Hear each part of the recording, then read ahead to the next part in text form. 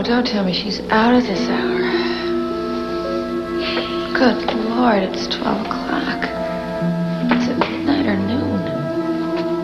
Must be noon. That means I've slept almost 24 hours.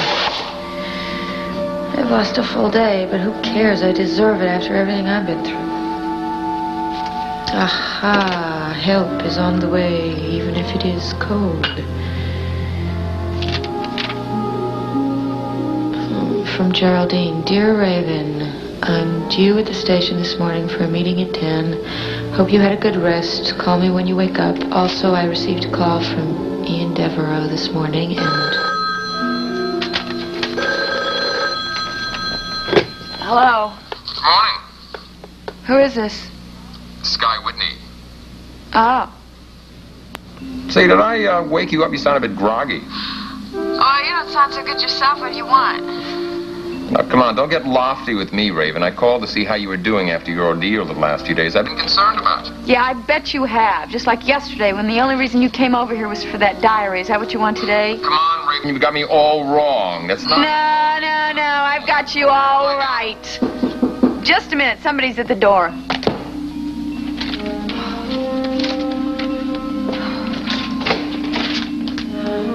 Good morning. Good afternoon. Come in. Miss Alexander, I can see that I've surprised you. I am sorry. That's all right. I didn't realize I'd be intruding. You see, I spoke to Mrs. Saxon this morning, mentioning I might be dropping by. Apparently, she forgot to tell you. No. She left us a note, but then the phone rang, and then you came and... just a minute. Hello, I'm so sorry, but I can't talk anymore. Mr. Devereaux has come. Bye-bye.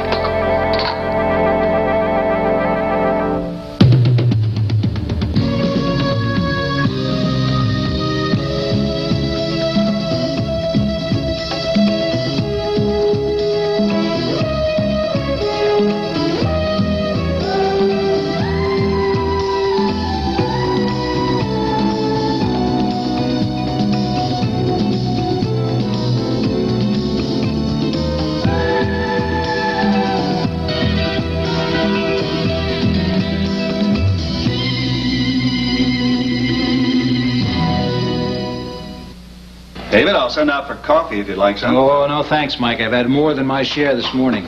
Hasn't done a thing to clear my head either. Afraid the only thing that's going to do that is if we get our hands on George Foley and his accomplice. Derek is doing everything possible. In fact, we're giving that composite sketch of Foley the widest distribution we can. Good. That could help a lot. David, even if we apprehend them, we have no tangible evidence of espionage activity on their part. Well, I'm sure once we get our hands on them, the connections will be there. Right now, all we can charge them with is trespassing, abduction, and perhaps some other civil charge. It's what they're after that concerns me, anyway. Disturbs you? Disturbs is the word, yes. Trouble is, I can't stick around here forever. Well, if you have to go back to Washington, you can be sure we'll keep on bulldogging it here until we find them. Mike, there are aspects of this case that are more desperate than you can possibly imagine. Look, I know you can't share everything with me. You needn't feel obliged to tell me anything more than's absolutely necessary. I can help keep it moving knowing what I do know now. You have a right to know. And I know your discretion can be trusted. It's just that, well, there's a personal guilt involved on my part, and I've been reluctant to lay it out where I have to face it. I'm going to do it anyway. Whichever way you want it is fine with me. I was terribly upset by something that happened yesterday, and I couldn't sleep all night thinking about it. Something about the phone book? Yes. Yes, the book, exactly. It shocked me terribly because, well, it confirmed my worst suspicions. Why is that so significant? What is this phone book? Is it a code name? Well, no, it's not an official name. It's jargon, really, for what might well be the most important confidential document in the entire country related to national security. Mike, it's a complete list of all United States undercover agents throughout the world. What? Oh, good Lord. That's got to be the most privileged, highly classified document around. There are 3 officials in the entire country who could see that list, and I'm not one of them. But the director of the CEA would have access to it, wouldn't he? Exactly. And as we know now, at one time, Fowler Wilcox was in direct line for that title. He is thoroughly briefed. He had access to everything. And your fear is, if Wilcox's trusted aide, Jefferson Brown, made a copy of that list... Can you imagine what that would be worth? And can you imagine what will happen if it falls into the wrong hands? All those people who are working for this country in secret are exposed. It would destroy our whole network of covert operations. The intelligence system would be in shambles. And there's no telling how many lives would be put in jeopardy or lost. That's a terrifying thought. It's unthinkable. So you can see the importance of this, and the consequences there are staggering. The phone book. So that's what George Foley is after. That's why he's chasing the ghost of Jefferson Brown.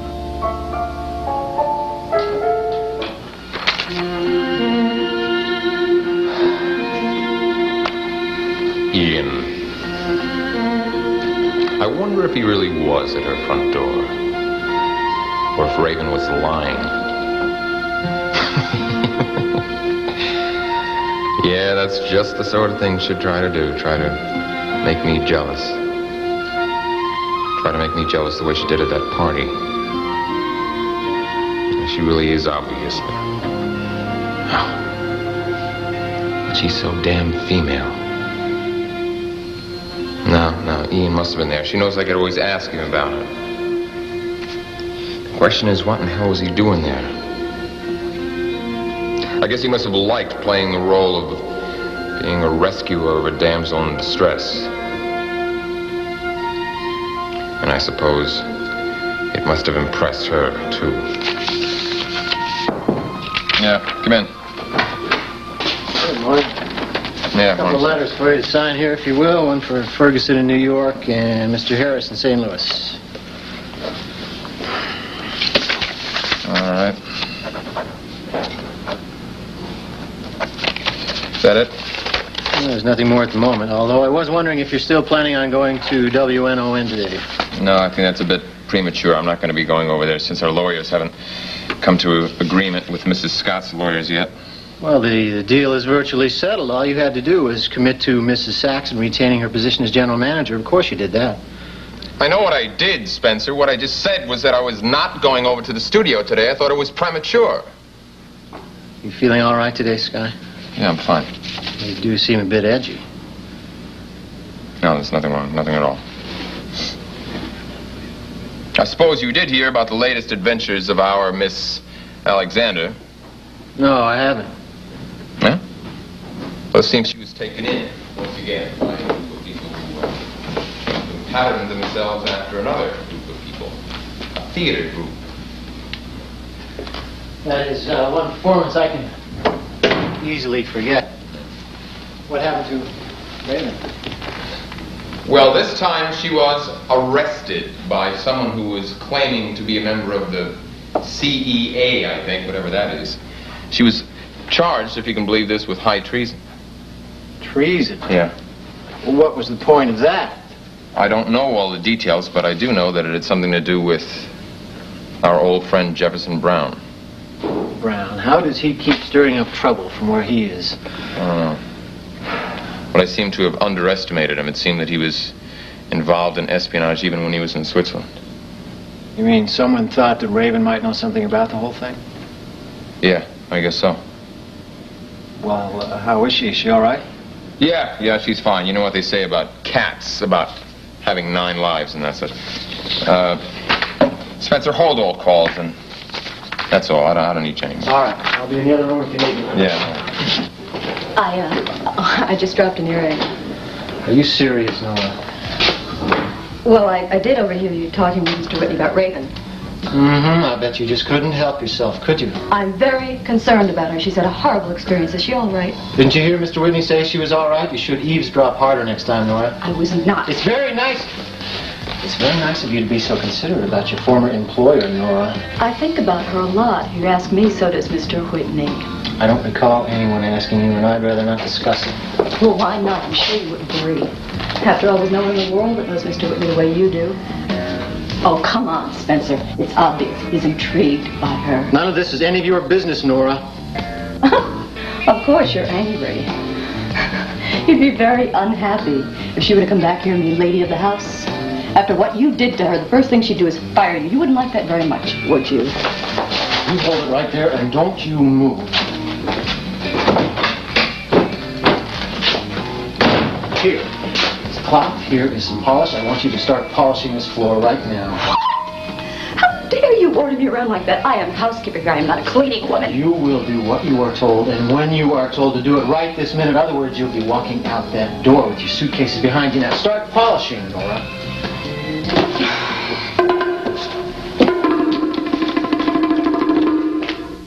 When we've had it with city life, Lisa and I head for the hills. All she takes is her toothbrush. Rocky, why are you yelling at me, Rocky? Come on, you and Mariann should have been my favorite bookmakers, right? Hey, I only owe you a lousy $10,000. What are you screaming about?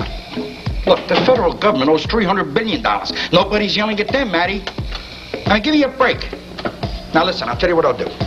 Yes, the Eden thing went wrong, but I'm going to fix that. Don't worry about it. I'll find another link. I'll fix the fence. You understand?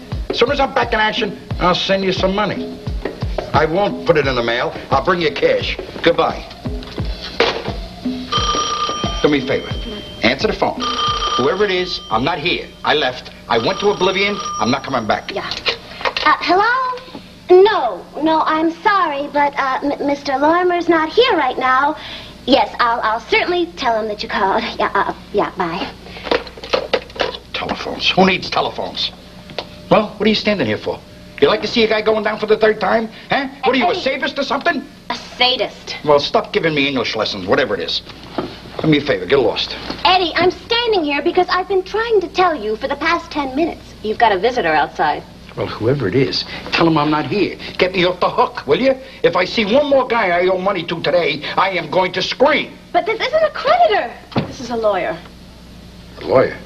What am I going to do with a lawyer? I need a fairy godmother is what I need. Back at this point, I'll take a fairy godfather. It's Didi Bannister. Troy's sister?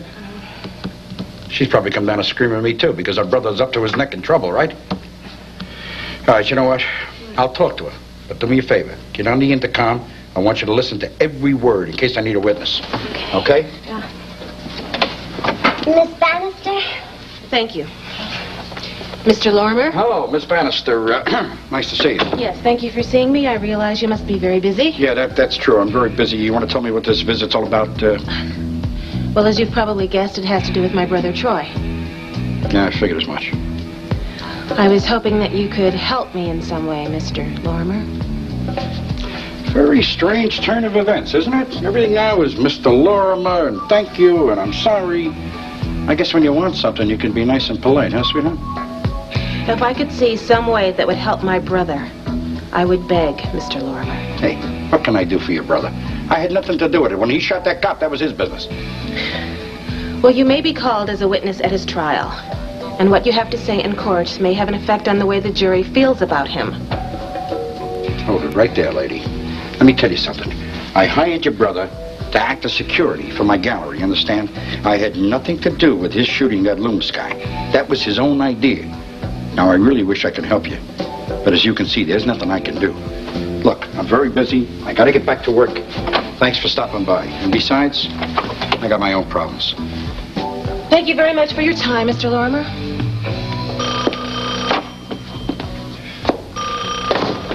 He's not here. He's gone for a week. Yeah, goodbye.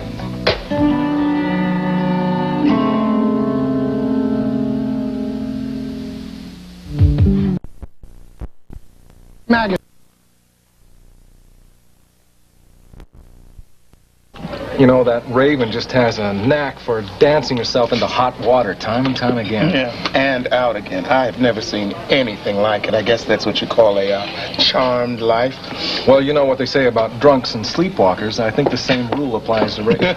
Guess so. Here you go, guys. Ham and cheese. Thank you. And sardines and mayonnaise. Great, thank you. Well, go ahead. What did the chief tell you?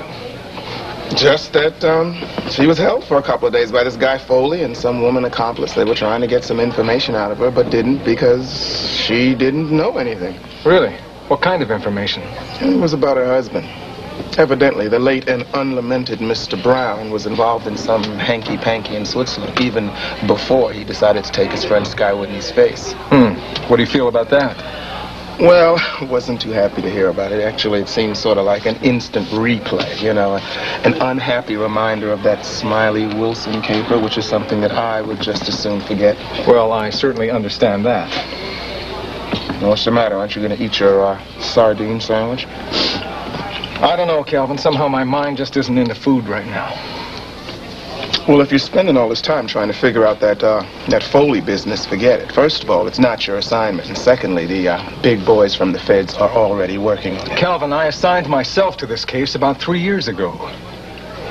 Yeah, I know, because of what happened to your father. Look, it's all tied together.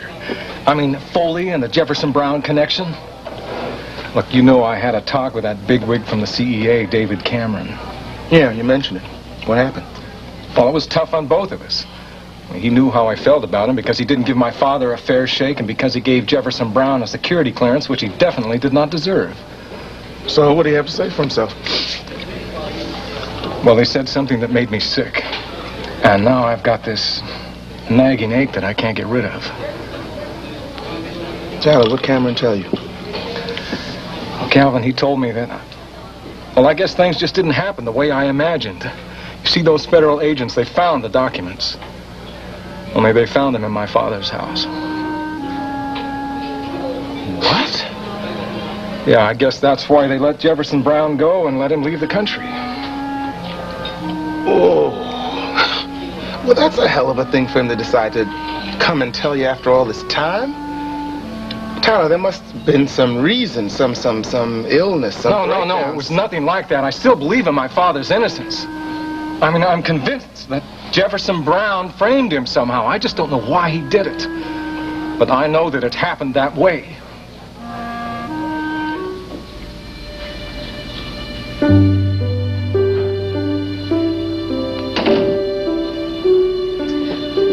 Oh, good, the tea came. I'm sorry I took so long. I just wanted to freshen up a little. It was well worth the wait.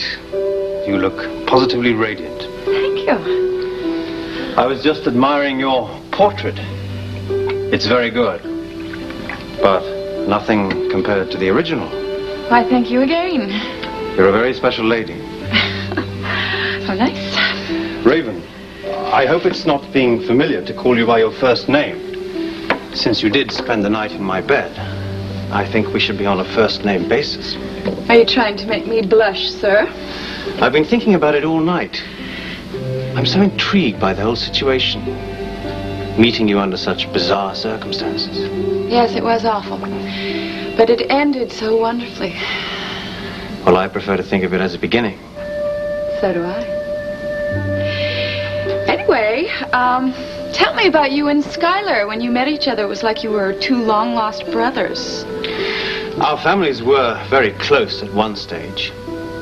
Skylar and I have been friends for years. As kids, we were inseparable. Then we were educated in different countries. I went to England, he went to Switzerland. After that, we went in different directions and somehow lost track of each other. You know, that's so sad that two people could be so close and then lose track. And I think you should become friends again. And as a matter of fact, I know Sky Whitney so well that I'm going to help.